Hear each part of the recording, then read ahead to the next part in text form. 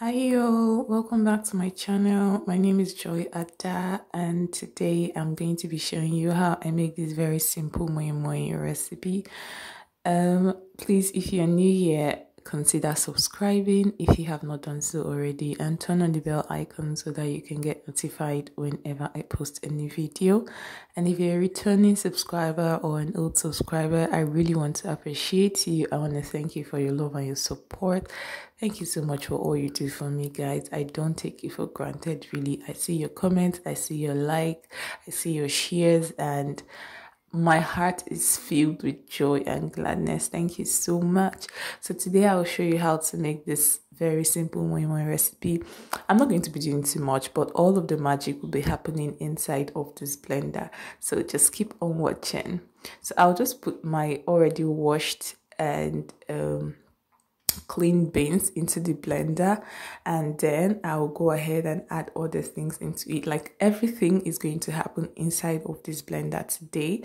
So I already chopped my onions and I'm just going to add my onions and pepper into this. This is pointed pepper, by the way. You can use atarodo as well as shombo to do this. This is just to give it color, basically. The red pepper is just to give it some color.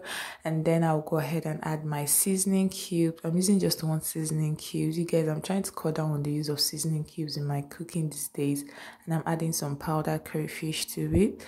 So yeah, you can add as little or as much crayfish as you want.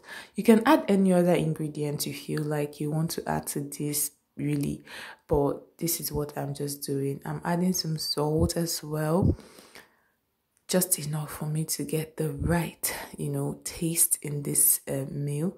And I'm adding some groundnut oil. You guys, I don't think there's moi-moi without groundnut oil. I don't know. Let me know in the comment section how you prepare yours. I do understand that people use some fish and all of that to do theirs.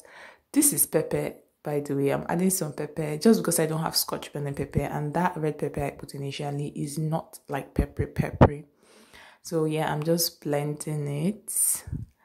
And yeah, this is the result of the blending. And I forgot to add, I'm using some eggs as well. Like I was saying before, some people use fish, some people use biscuit bone. Like, they use different things to like add to the moi moi to make it really tasty and nice. But I'm just going to be using eggs today. And of course, I'm just going to be using my normal Nigerian nylon to tie it. Some people use there's this very small cute plate that they use to make moi moi. I don't know what the name is, but yeah, some people use plates and all that, and those are my spoons just for mixing. I'll go ahead and mix it right now, like, give it a really good mix. I think some people mix and all that, but yeah, it's blended and everything. It's moi moi, so it's not akara. If it was akara, I think I would have used a mixer just to get it to be really fluffy and nice. But I'll go ahead now and put my already blended mixture into the nylon and get it cooking. So yeah, this is me just adding it. See, this moi-moi nylon and the moi-moi, the whole thing just wanted to embarrass me today. But my God said no.